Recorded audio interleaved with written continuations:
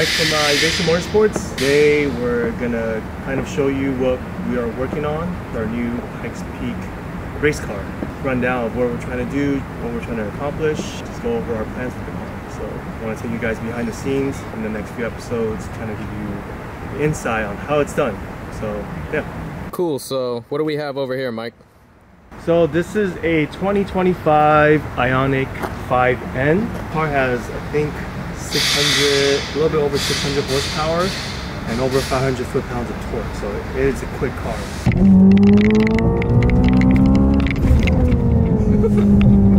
It's fully electric. It has a lot of cool features. It has actually a paddle shift and it actually mimics a gasoline engine car sound. It's not the fastest way to drive this car.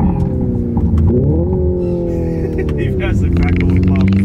So there's a lot of cool features to make the car more fun to drive and just give you a better experience behind, driving an EV. Pikes Peak Hill Climb is a famous motorsport race. Takes place in Colorado Springs every year, where you start at 9,000 feet elevation and end up at 14,000 feet, and it has over 150 turns. You're climbing up 12 miles of mountain road. We've done Pikes Peak about 8 times in the past, so this will be our 9th attempt at this. Driver this year will be Rob Walker. Some of you might remember Rob has driven for us many times in the past. I think 4 Pikes Peak hill climbs and a lot of time attack events. So we're excited to have him back this year. Our goal this year for Pikes Peak is to break the 10-minute barrier. We've came really close many times in the past, but never done it. So if we do accomplish that, it will be a great achievement.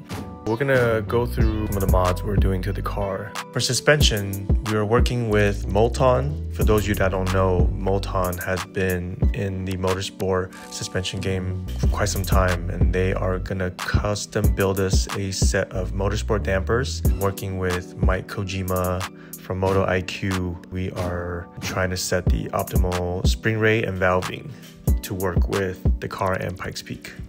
For the aero, we are actually super excited to be working with a legendary aero company from Japan.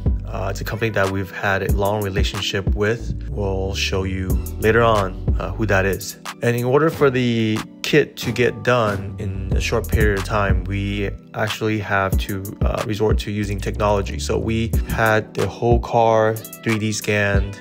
That data was sent over to Japan, where rendering and mock-up was done. Wheels are provided by our friends at Titan 7. They are custom building us a set of 19x11 forged wheels for the race. They're made to be able to adapt to our prototype EVS tuning aero disc, so it should look really cool. We'll be using Yokohama A005 racing slicks. We've used these slicks for many events in the past, Pikes Peak, Time Attack, and they're just probably the most proven, fastest tire that we've used.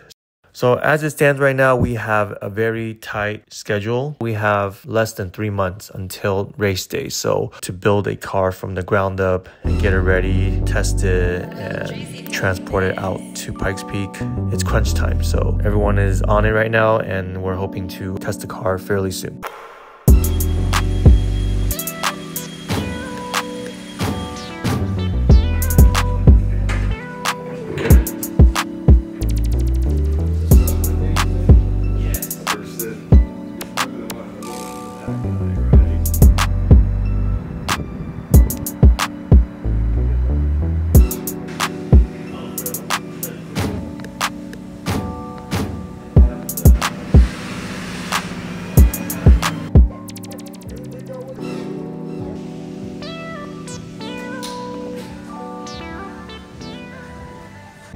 Alright, you just saw this thing get taken apart by this man over here, JJ.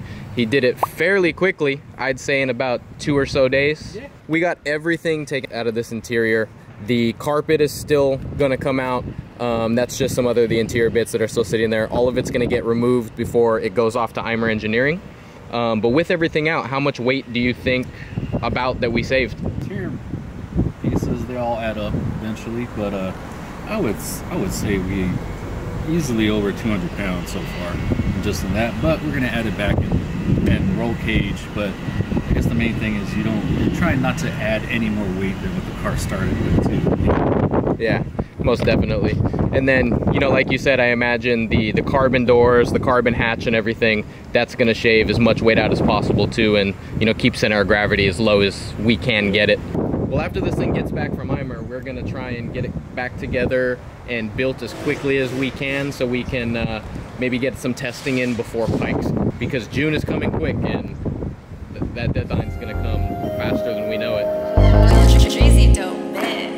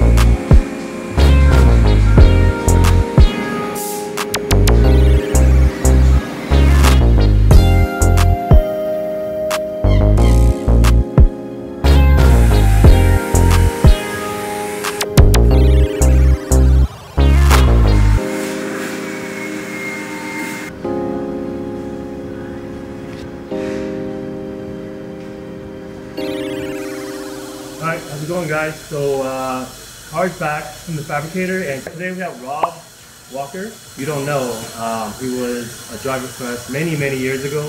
We've done Pikes Peak 4 times and countless time attack events. So, thanks, Mike. Yeah, it's really good to be here and super excited to drive for Evasive this year for Pikes Peak. As you can see, we have the Hyundai IONIQ 5N that we've been testing it, and yeah, happy to talk about it. Yeah, so how's testing been with this thing? Yeah, so as you know, Evasive is not new to the EV track racing world at all. They had the Tesla Model 3 that they campaigned for a couple of years, and we're just continuing off this with this IONIQ 5N. We had a couple track days with it. Honestly, it's been really fun. I think it's a really good driver's car. You do carry the weight around, so it's pretty hard on the tires, but with proper alignment, proper knowledge, we're able to kind of dial in the stock suspension. And to be honest, you'll surprise a lot of fast cars on the track. I had a couple people come up to me saying this thing's a rocket out of the corners. But yeah, and so far it's a really good driver's car, and you can tell Hyundai spent a lot of time building this car to be track and driver ready. So that's something I think that's really unique about this car. It's really actually ready to be on the track.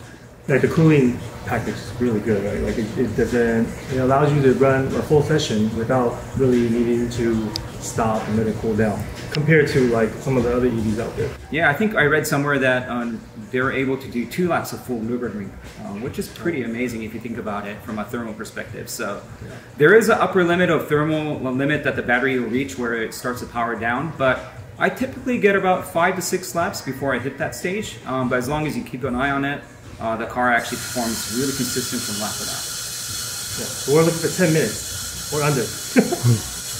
So, Rob, how does the IONIQ kind of compare to other gas-powered cars or, other things that you have driven? Yeah, so I started my track journey with an S2000, and I think that's when I met Mike and Evasive. I started to drive their S2000. As you can tell, S2000 is significantly lighter, but it also has less power, so it's more of a cornering machine. Mm-hmm. I think the IONIQ is a little bit the opposite. I drove the Evasive Evo for a couple years for them as well.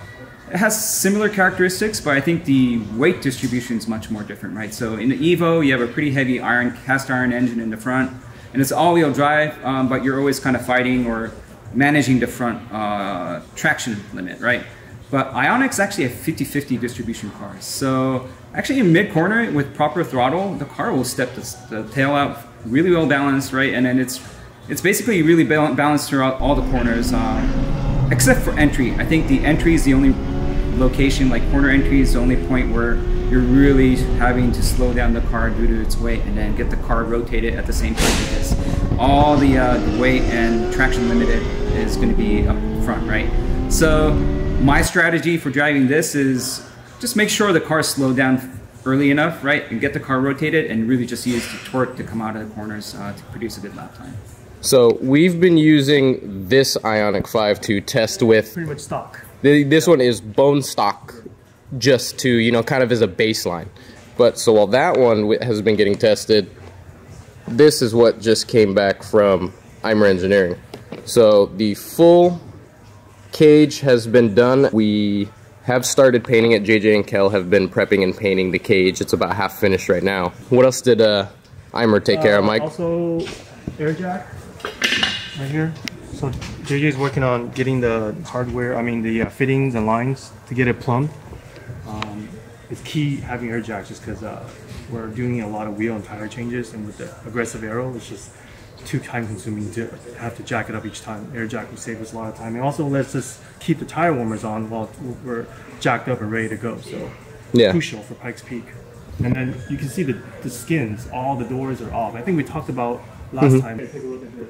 Oh, so there we go. We've got the rear doors back. Wow. This would have been probably like 60, 70 pounds each.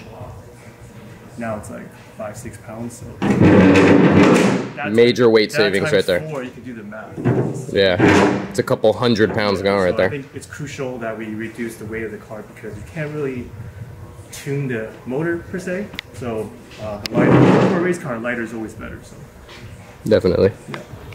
All right, so the IONIQ 5 is back from fabrication over at Eimer Engineering. The cage is done. We have the air jack system getting completed right now. But we do have some other updates on the other aspects of the car. You guys just saw the carbon rear doors. But we do have a little bit of a sneak peek of the render of the aero that we're going to be getting. Give you a little glimpse. This thing is... So we are working with our longtime partner, one of the top Japanese aero tuning companies. I won't say the name.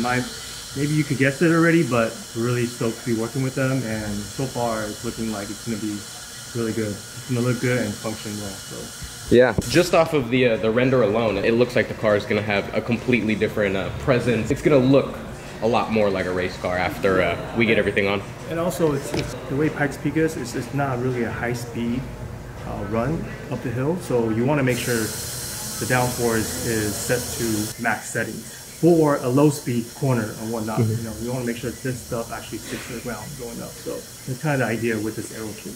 Yeah. So everything's so exaggerated. Yeah. So along with the aero updates and everything, we do have some updates I heard on the suspension as well. Yeah. So suspension, we're actually going to be working with Mopon suspension. For those of you who know, they've been in the game for as long as I can remember, and they make a lot of motorsport specific dampers. So they're going to be here next week. We'll probably show you footage of that when they come. They're going to do some measurements, and we're going to build a custom set of dampers for this car to be able to handle the weight and whatever it needs for going up Pikes Peak. Sick, yeah. Yeah, well, that's about it for this episode, guys. We made a bunch of progress on the car. It's moving along very quickly, and from this point on, it's really only going to start moving quicker. So stay tuned, and we'll see you guys next episode.